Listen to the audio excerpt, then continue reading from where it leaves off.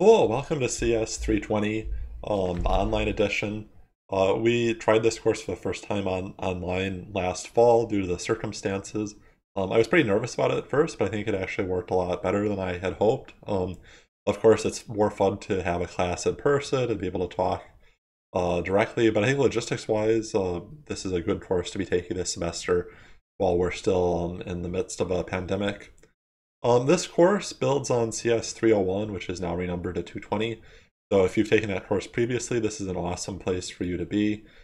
Sometimes people have other backgrounds with Python or programming in general, and then the course might also make sense. And I'm happy to discuss that with you if you are not sure whether this course is the right fit for you. This course is also foundational. Oh, sorry. Let me grab my pointer here.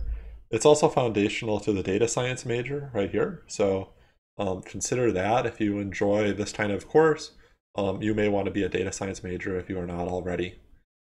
So like I was saying, this course builds on CS220. And in CS220, one of our main goals was just to get results that were correct. In 320, we have a couple more goals besides just simple correctness. One is that we want to have reproducible results. When I run my code and then I give my code to somebody else, are they going to get the same answers? Our reproducibility is very important to data scientists.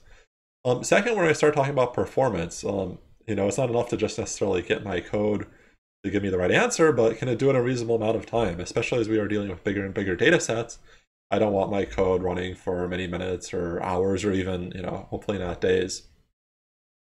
In CS220, we learned how to use objects of various types, maybe lists or dictionaries. Here we're going to take it to the next level and we're going to learn how to make new types of objects from scratch. And for example, a lot of data in the real world can be represented by a graph. Like for example, a social network has these nodes and edges in it. And how can we create new types that deal with that? When we're creating new types, instead of having regular functions like we had in CS220, we're going to be creating our own methods, right? We called lots of methods in 220. We never wrote our own. We're going to be doing that now. We've always given you data sets for 220, and I'm often going to do that for this course as well.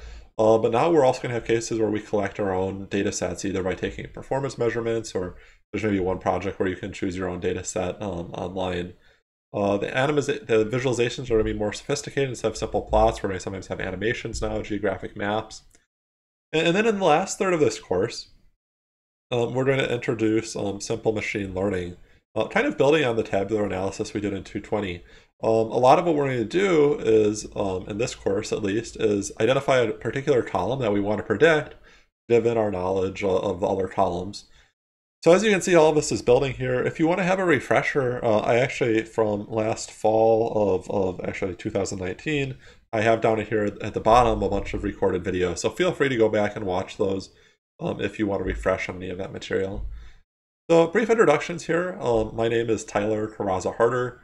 I'm a longtime Badger myself. I did my undergraduate here. I did my PhD here. I probably took a lot of the classes that you are all taking these days. A lot of those are still around. You can email me here. I have my email up. It's always good to ask your instructors how they like to be addressed. Some prefer more formal, some prefer less formal. I'm happy to just be called Tyler, so that's how you should address me in emails or in office hours. In addition to being at the university for so long, I have a little bit of industry experience. I worked at Microsoft for almost 2 years, and I worked on cloud computing and also a SQL server. I also, when I was in grad school, had a bunch of internships, so I'm always happy to talk with people about how to look for internships or how to prep for interviews. I was at a few of the bigger places like Google and Facebook. So now that I'm here, in addition to teaching, I have some interest in terms of projects. And sometimes students like to get involved in these too, so I just like to kind of say what those are up front. Feel free to schedule time to chat about these if you think that either of them might be a good fit. One of them is I'm interested in civic hacking, and not hacking in kind of the negative sense that we're trying to break into systems, but hacking in terms of kind of like building tools that help local government. So for example, here I have a project that was done by Zishan and Dingy, previous students in my courses. And what they were doing is they were looking at a mobile library in Madison called the Dream Bus. The Dream Bus has a bunch of books around, and then it drives around different places. You can imagine how that's useful during a pandemic in terms of not wanting to go to a stationary library, and in general, if you don't have good transportation to get to a regular library. So they analyzed how we could optimize that, and there's lots of different projects students that have done like that. The other thing that I'm interested in is building new cloud compute platforms, right? So we write Python code in this course, and we run that Python code on our computer, but you might need to have some sort of framework or platform if you want to run your Python code in the cloud. And so serverless platforms are one kind of system that you can use for running code in the cloud. And so I've been building this Open Lambda system for running that code. And if any of you have taken some of the 500 level CS courses and kind of think that might be interesting to you, feel free to reach out. So I want to get to know at least some of you this semester. We have more students enrolled than we ever have before in this course. And I guess I kind of want to get to know people on a few levels. One, I mean, I love when people just drop by office hours, even just to kind of introduce yourself, what your goals are academically, kind of projects you're interested in. You know, you don't have to use office hours just for CS320 content. Feel free to drop by and chat and introduce yourself. More broadly, I just want to know who's in the course in terms of what year people are in and what their interests are. You know, I have some information like that, but not as much as you might think.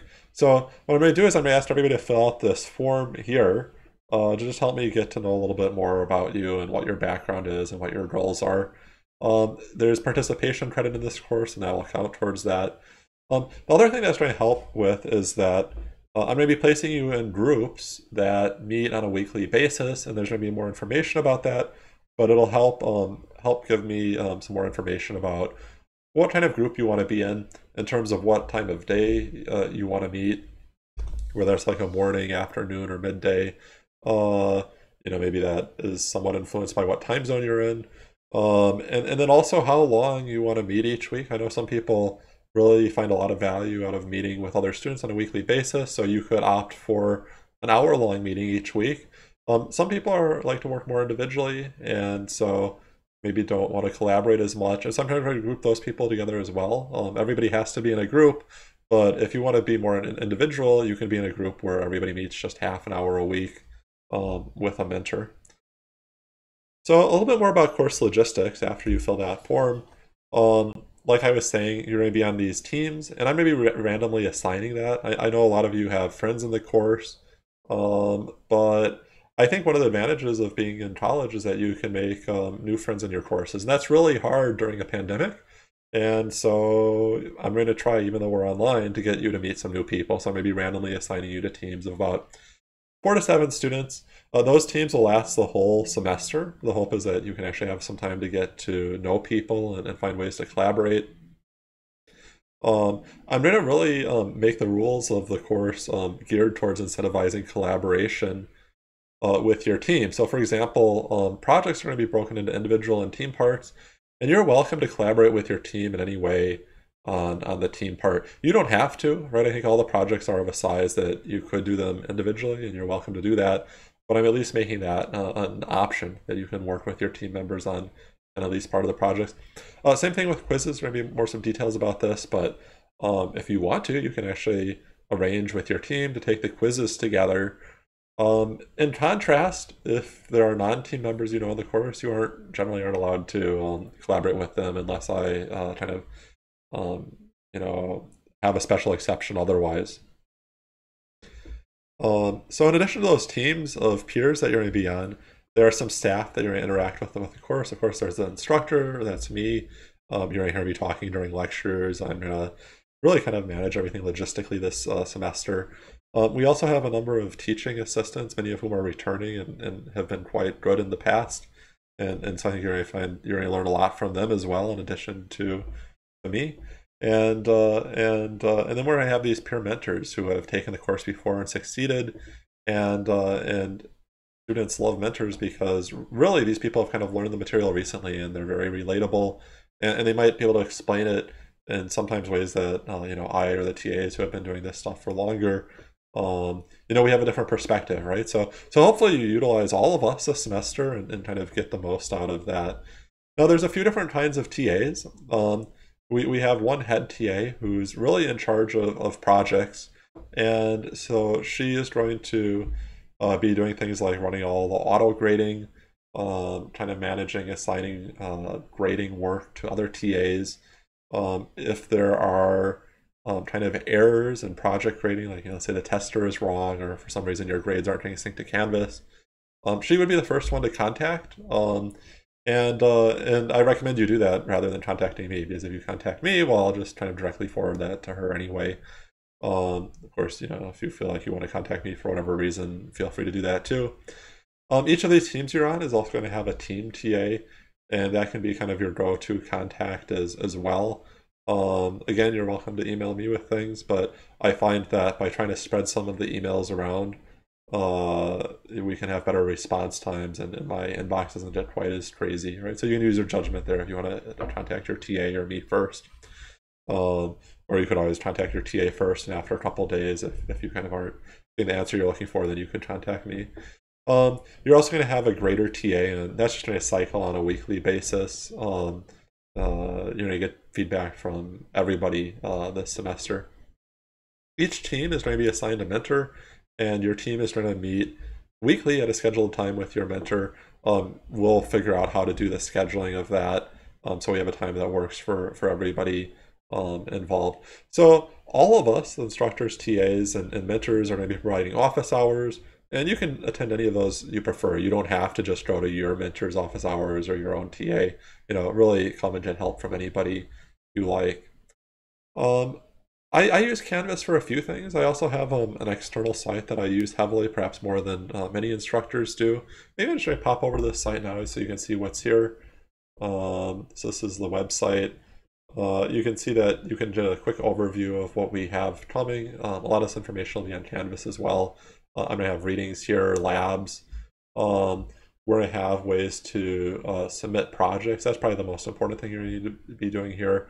I have a bunch of useful tools. For example, we're going to be learning a tool called Git soon, and so we're going to have this Git simulator. I may be talking about that more in the near future. Anyway, lots of good stuff on the site. In terms of what's on Canvas, I'm going to use it really just for 4 things. I'm going to use it for general announcements. We're going to have Canvas quizzes, and then what I'm going to do is I'm going to have all these modules, and what you should really do whenever you want to do stuff for the course is you just sign in and you start working your way through the modules, and that's going to link to the readings or the videos or whatever you really have to do. And each page is going to have a little button in the top right that says mark as done. And so really I want you to use this as a tool to kind of keep track of where you are in the course. You should, at any, when you have some free time, you should just be able to pop in, go to the modules of the course and start working your way through. I'm also going to have some simple grade summaries on Canvas. These are not the only place you're going to see grades. They're also going to be on my other site. On the other side, I have detailed written feedback in a lot of cases. Canvas is just maybe kind of a summary, right? So you're going to want to check both places for feedback. Other communication in the course, besides these Canvas announcements, is we're going to have a Piazza, of course. There'll be a link to that from the site. One rule I have is that if you're pasting project-related code, don't paste more than 5 lines of your code there. Otherwise, people might start to copy it, and then that would be considered cheating, of course, so don't post it. And if somebody were to break that rule, don't copy it or look at it, just kind of alert us to it. I'm going to be posting there some details about our regular office hours, when you can get help. I have a bunch of forms that you can use, right? We already talked about the Who Are You form that you should all fill out basically as soon as possible. There's also a feedback form where you can give any sort of feedback about the course you want. You're also welcome to just email me if you want to. The feedback form does have an option to leave feedback anonymously. Hopefully you feel comfortable directly sharing feedback, but if not, that's there for you. And then finally, we have lots of people, right? TAs and mentors helping you this semester. And, I get a lot of feedback through course evaluations at the end, which is often usually quite encouraging. But TAs and mentors don't really get that. So there's a thank you form where you can kind of say in there if somebody's really given good help or has helped you learn something this semester. And I will see that, so it's useful for me to know who's really kind of doing an outstanding job. And that's also very encouraging to our TAs and mentors to know that that they're kind of helping their peers learn. I have my email here again, and then I have this link here, which is going to show you some contact information for me and the TAs, and some more details about who you should contact in various circumstances. A little bit about course etiquette. Office hours are just drop-in. Sometimes I get emails saying, hey, can I schedule office hours, or can I attend office hours? You don't have to do that. You just show up, and that's fine. There might be other people there, so you might have to wait a little bit. We're going to be using Blackboard Collaborate for office hours, and the way it works is that we have these breakout rooms. And what we'll usually do, since people are usually coming to get help with their code, is we might put you and your team members in a breakout room, and then you can share your screen. So one of the implications is that if you come into office hours at the scheduled time, it might be that I or the TA are in a breakout room helping somebody, and so it can look like it's empty even though it's not. So if it looks like it's empty and you aren't sure, maybe just type in the chat like, hey, is anybody here? Wait a couple minutes. Sometimes people just try to pop in while I'm in a breakout room and then they leave discouraged before I can even let them know that I'm actually there and that they just have to wait until I'm done helping somebody else. Outside of office hours, you should always feel free to email me to schedule individual meetings. Sometimes that can make sense if you want to have a longer conversation about how well you're doing in the course, or how to be successful, or maybe if you have other projects you want to talk about. Or sometimes, my office hours just don't work with people's schedule. So yeah, don't hesitate if office hours aren't a good fit to just email me and set up a meeting, right? Meetings are different than office hours. We schedule meetings, office hours are drop-in. When you are emailing me, I generally prefer if you email from this like, something at wisc.edu, because that's how I really keep track of people in the course more so than a student ID. So I'll immediately know who you are and can look up your grades, for example. If you are emailing from a personal email, I guess that's fine. Just trying to put your net ID in the email so I know who you are. Try to have subject lines for the email and try to keep like one email thread if the topic is the same. I do get a lot of emails, and sometimes if I get multiple emails on the same thing from the same person, but they're in separate emails, I get confused, and then I end up responding twice to the same thing. So do try to keep things on the same thread if possible. We're definitely going to try to have a faster response time than 48 hours, but I think let's view that as like a worst case. I mean, definitely feel free to ping again if we're taking longer than that. Or let's say like you emailed your TA and you haven't heard back from them within 48 hours. It would be pretty reasonable to just reply on that and CC me, so I know too, and I can either nudge them or maybe I know the answer. Use your judgment about whether to email me or the TA first. Like I said, it definitely helps if you kind of spread out that email load a bit. And if you think the question is of general interest, well, consider using Piazza instead of sending an individual email. So sometimes people ask a question on Piazza and then send an email too, and then we end up responding to it twice. If for whatever reason we're kind of lagging on Piazza and you want to send an email as well, just link to the Piazza, because then we'll save time. We'll be able to kind of respond to the Piazza and then say, oh, sorry for the delay. It's up now. Let's talk a little bit about the graded work for the course. There's 4 components. By far the most important component is projects. You have 7 projects, each of which is worth 8% of your grade. In CS220, most projects are these Jupyter Notebook files, and we'll have a couple of those. We're also going to have some Python modules and then just kind of standalone programs, .py files that you might run from the terminal. So when you get experience with different formats, what I often see is that people, since they're familiar with notebooks, they want to write their code there, and then they keep copying it over to their module or their program every time they run it. I see why it's more comfortable to do that when you're first starting. I think that you do become more efficient in the long run if you just kind of directly write your code in .py files, and I'll be reminding you of that as the time comes. On each of the projects, there's 2 parts. The part 1, where you are allowed to, you aren't required to, but you're allowed to collaborate with your team, nobody else. Then part 2, usually worth about 25% of the grade, must be done individually. You're only allowed to get help from 320 staff on that. And really, the purpose of having a little bit of individual work on each project is that, I don't want people to be freeloading on their team, right? So, to really get good scores in this course, you're going to have to do some of the work on your own, even though most of the things you can collaborate with. We're going to have a test.py that will give you some sense of what your grade is likely to be. More so than 220, there's a lot of stuff that requires a human to look at it. For example, there's going to be more plots than in 220, and so more of your grade will depend on a TA evaluation than kind of just like what the program tells you. Feel free to ask for specific feedback beyond what we're grading you on. I think constructive criticism is something that I want to make a priority in this course.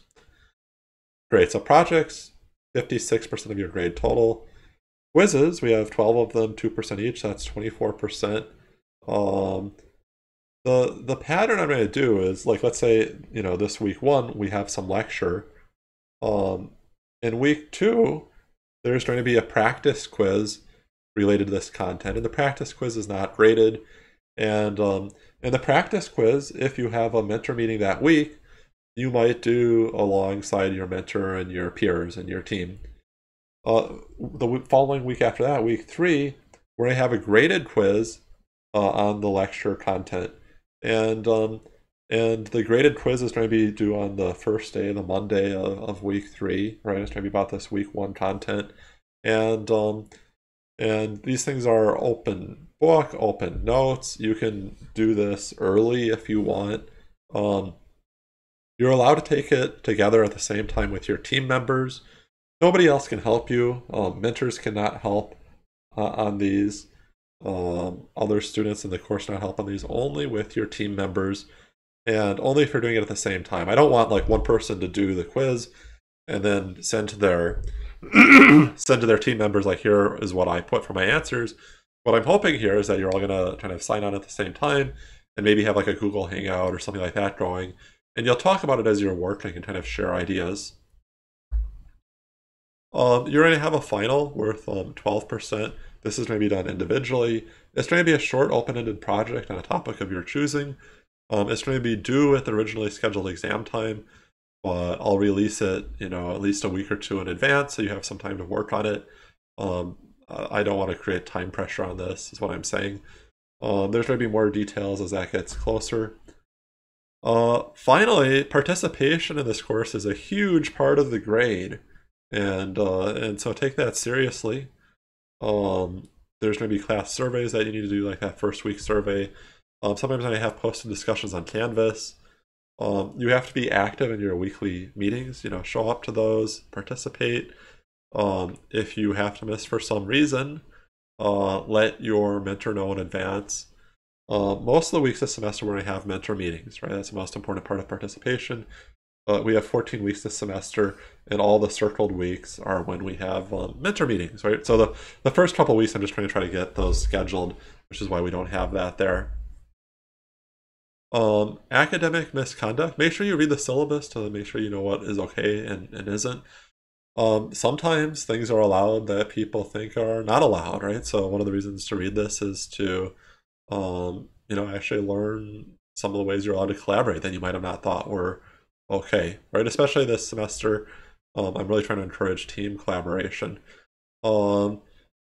It turns out there's lots of tools that make it not that hard to catch cheating on programming projects. So for example, in fall 2019, I caught 23 people cheating on projects with this tool called MOS. Two students were kind of stealing code from past semesters. 7 people were unfortunately cheating on exams, so that's kind of sad actually.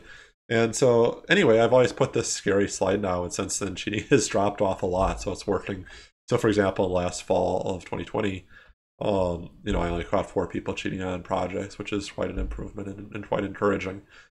So we're going to do what we can to try to keep the class fair to people who are kind of doing the honest thing.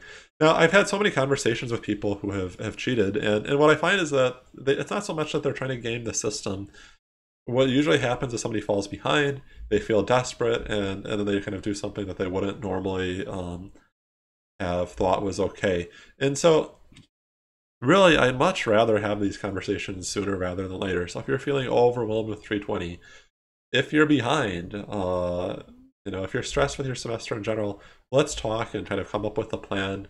Sometimes I'll even let people kind of go back and kind of redo projects if they fell too far behind, as long as there's a plan to kind of catch up by the end of the semester. So just reach out, right? Don't do something unethical. I want to help you out if you're kind of doing honest work. Readings, some of the similar texts from 220 and 301. I'm also going to have a number of readings on my own. You don't have to do the readings before you watch the lectures. You can generally do these after you watch the lectures. So I'd like to wrap up here a bit by talking about some tips for success in the course. One is, just show up, and by show up I mean virtually. I think that it should be very easy to get 100% on participation. Last fall, the average grade on that was like below 80%, right? So I think that, just show up to your meetings, do the online discussions, fill the surveys I ask you, and 8% is a lot, right? I realize that being online, showing up is a big part of, it's a big effort, right? So I want to incentivize that, so just show up. Don't miss quizzes, right? They're multiple choice. Sometimes I talk to people, they get behind on the lectures and they just don't do the quizzes at all. I mean, they're open book and open internet, so you might as well at least guess, right? Don't leave points on the table. At least just go and do the quizzes on time. Utilize our office hours. One of the things I notice, especially teaching online, is that all the students are swamped and therefore have a kind of a greater inclination to procrastinate than usual. So after a project release, what I find is that I might have a whole office hour and nobody comes to talk to me, and it's very boring. And I might have several days like that. And then, the couple office hours before a project deadline, I might have 10 people waiting, right? And I can only talk to each person for a few minutes. So I realize it's hard because everybody's super busy, but if you can try to get a little bit ahead of that wave and come to office hours, then you're going to get a lot more help. A lot of things are kind of not as good online, but one of the things that I think is better is that you can take control of the lecture pacing. In particular, if you're watching a lecture, you can pause me. And I find the students who often get the most out of lectures are writing code as they're watching. And if their code isn't working because they have a bug or whatever, they can hit pause and then do what they need to do, and then not pause when they figure that out. We have these labs. Labs aren't graded, but they're designed to give hints for the projects, right? So do the labs before the project. It's really obvious when people don't do the labs because people often come to the projects and they're like, oh, I have no idea how to do this. And like, well, the lab kind of directly told you how to do that. So just do that, right? They're there to help you. And that's trying to make your project so smooth. You'll save time if you do the labs first. This whole group thing, right? Groups are kind of mixed success, right? Some people love their groups. Other people are like, hey, nobody is collaborating on my group. Nobody wants to work together. And what's kind of funny last semester is when I would have these groups that people weren't that engaged on, I would meet with each of the group members and say, hey, what happened? And sometimes every member would say, nobody ever reaches out to work together, right? And so everybody wants to work together, but kind of nobody is kind of initiating that. So, be the person who takes the lead in your group. What I will recommend is rather than try to schedule it carefully, what I would do is I would say to people, hey, this weekend from 4 until 6 p.m., I'm working on the project.